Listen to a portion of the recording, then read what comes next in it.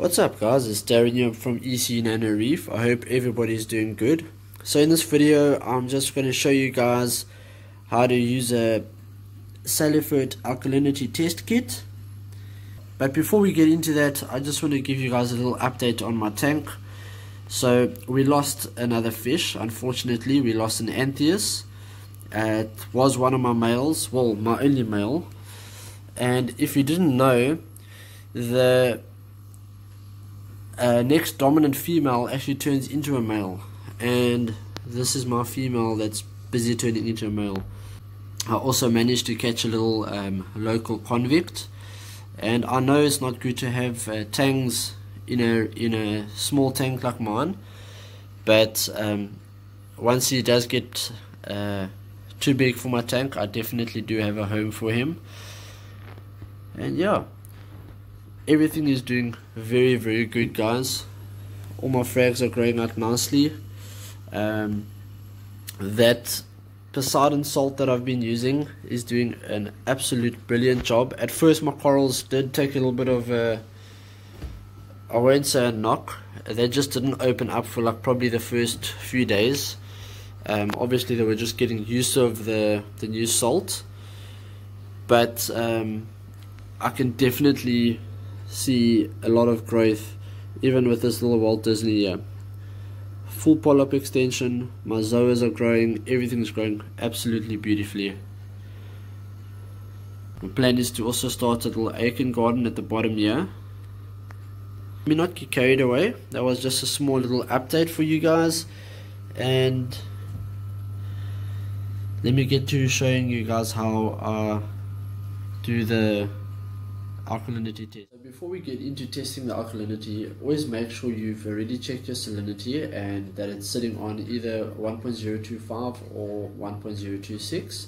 So if your salinity is too high or too low, whether you're testing your alkalinity, magnesium, calcium or whatever, it's not going to give the correct reading.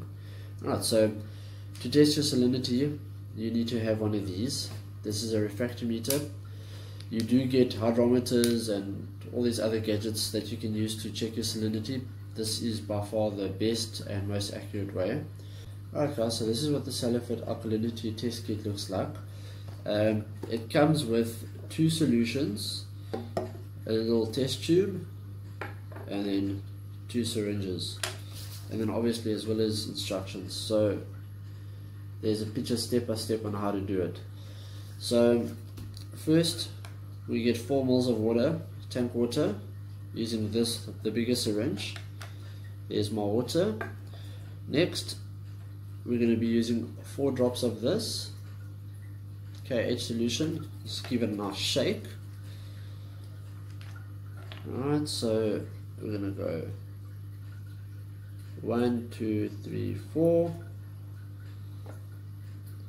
Just give it a little shake there, like 5 seconds. Right, and then next we've got this solution. Also obviously give it a nice shake. And also guys, so there's going to be an air gap, so what you need to do is this black plunger, you're going to pull it right up to the 1 mil mark right at the top here, and the solution you're going to be wanting to be sitting at the 8.5 mark. Obviously I can't get, it's not going to focus very nicely for you guys, but the solution needs to sit on the 8.5 mark, and the black plunger put it all the way to the 1 mil mark. So we've got,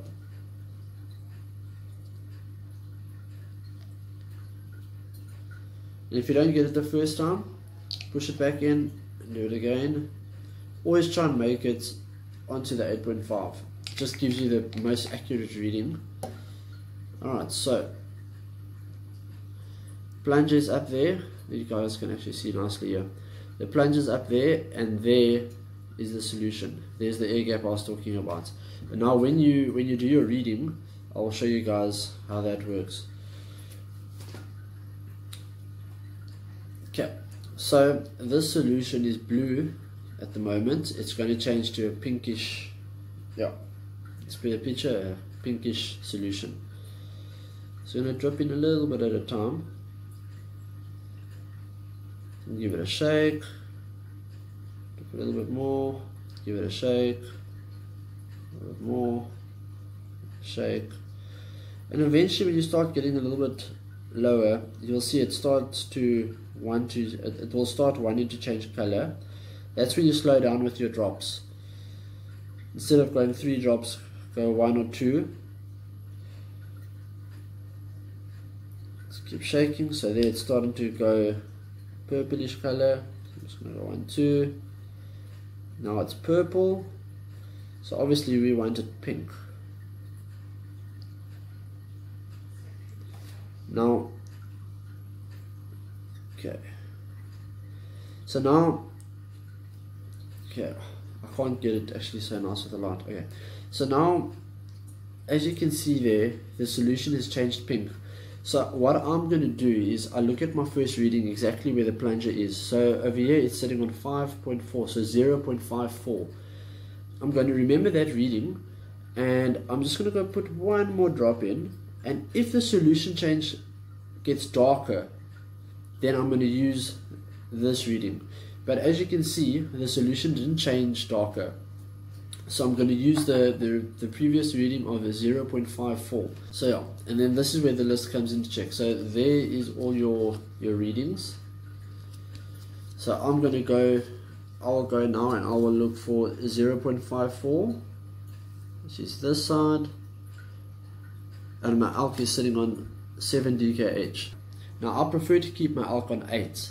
So what I'm going to be doing is I'll take my KH buffer and I will mix a solution on and raise it to 8, and then obviously test it again a little bit later to see that it is where I want it to be. It's important not to raise your alk by more than 1 DKH per day. There's absolutely nothing wrong with having your alkalinity on 7 as long as it stays steady. I have time to check my alkalinity as often as I want to, but I know that I normally sit between 7 and 7.5, and then when I do test I push it up to 8 so that I've just got that little bit of a gap to play with. Obviously when my corals do look unhappy or whatever, I'll test all my other parameters and work from there. So yeah, guys, it's super simple. Like I said, the test kit does come with very simple instructions. The leftover solution in here, you can just throw it straight back into this little bottle, and that's it, guys. You can throw this away, and if you add alkalinity, like for example I'm going to use the Aquaforest KH buffer. Some people use Red Sea, some people use Sea Chem, or whatever you choose to use. Just make sure you test your water afterwards, that you haven't upped it too much, or if you still need to up it a little bit more. That's it for this video. I hope you did enjoy it. If you did, please remember to push that like button. I hope it helped you, and yeah, please don't forget to subscribe. I'll see you at the next video. Cheers, guys.